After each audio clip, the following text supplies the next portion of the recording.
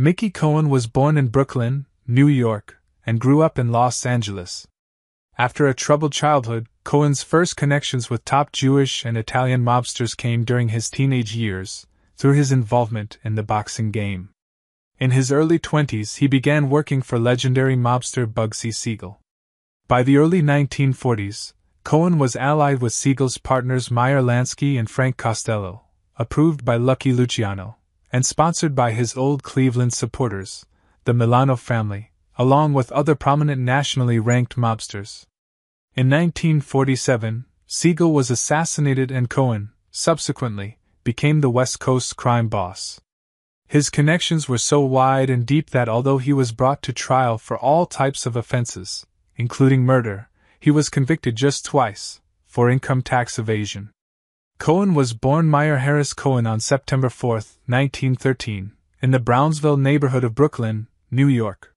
He moved to Los Angeles, California, as a toddler with his widowed mother, a Russian Jewish immigrant who spoke little English.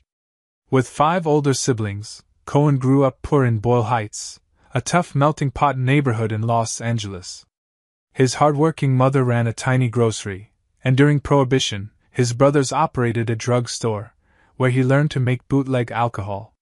Rarely in school, Cohen grew up illiterate and barely supervised. Without proper guidance, he developed a skewed moral compass, and constantly looked for ways to make money, legally or illegally. He was a veteran of 2 stints in reform school by age 10. He sold newspapers in the downtown financial district and boxed in amateur bouts. He ran away from home at age 15, and lived in Cleveland, then in New York and Chicago. As the Great Depression hit, young Cohen boxed professionally and later acted as a freelance bandit and an enforcer aligned with major mobsters. After troubles erupted in Cleveland, the mob syndicate placed Cohen in Chicago, where Cohen ran his own armed burglary crew and worked in small jobs on the illegal gambling circuit for the Chicago outfit, made legendary by Al Capone. While many sources, including Cohen himself, claim that he and Capone met, there is no conclusive evidence of this. A personal meeting between the two would have been highly unlikely, however, as Capone was in prison for tax evasion in 1934, when Cohen first arrived in Chicago. But during his Chicago period, Cohen established strong ties to Capone's Underworld organization, with his great enemy U.S. Attorney General Robert F. Kennedy deeply involved in the case. Cohen was tried and convicted a second time for tax evasion, in 1961. Sentenced to 15 years, he outdid the previous record for white-collar crime, held by his idol and role model, Al Capone.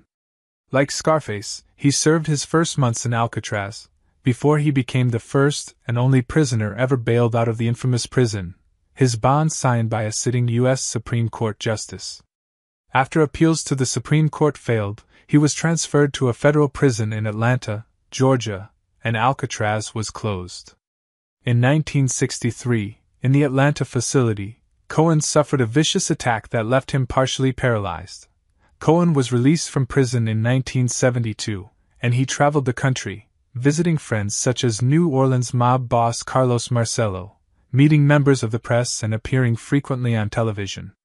In 1974, he made headlines, again, when he became tangentially involved in the infamous kidnapping of newspaper heiress, Patty Hearst. Cohen died in his sleep from complications of stomach cancer on July 29, 1976, in Los Angeles. He was 62.